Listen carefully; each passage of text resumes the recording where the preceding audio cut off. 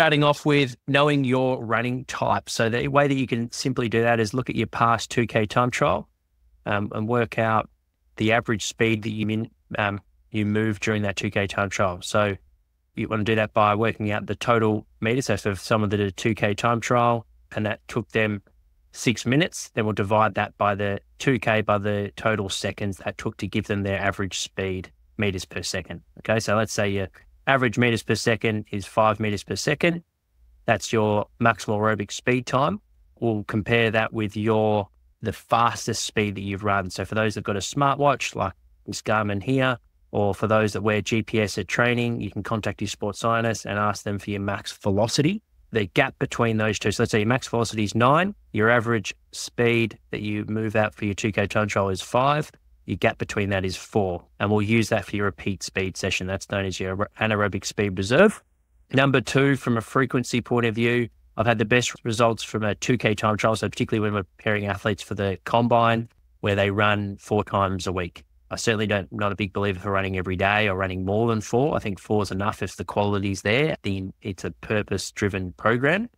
The 4 times a week, and I'll typically balance that with start the week with a easy, steady state run. So we're trying to focusing not on their speed, but focusing on their heart rate. So the goal for the athlete is to keep their heart rate between 60 and 70%. So that can be quite challenging for athletes because all they want to do is work at a really fast pace and push themselves all the time. So having the discipline to actually have it as an easy day, and the easy way that I explain that to the athlete is you actually want to be feeling better at the end of the 20 to 30 minute jog than you do at the end.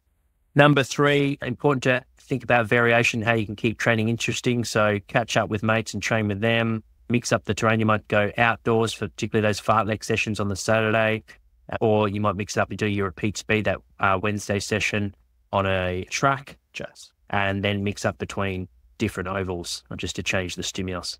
Tip number 4, if you are going to do any cross training, I would only do that if you, for whatever reason, you haven't been able to get to those 4 run sessions in. Maybe there's a niggle that you're offloading and giving just a short little rest, but you still want to get that stimulus from our cardiovascular fitness point of view. So that's where cross training can come in as a substitute.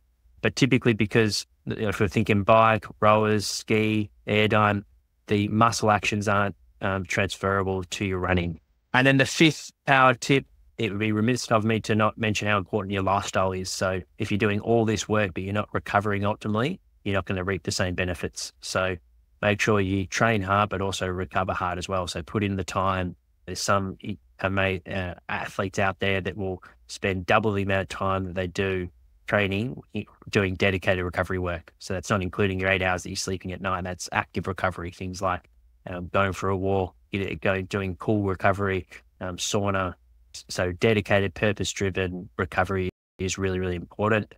Obviously, your passive recovery helps as well. So getting a foam rolling session or getting a stretch or getting a massage, all those things count, but making sure that you're putting in time into your body to actually work in rather than always just working out.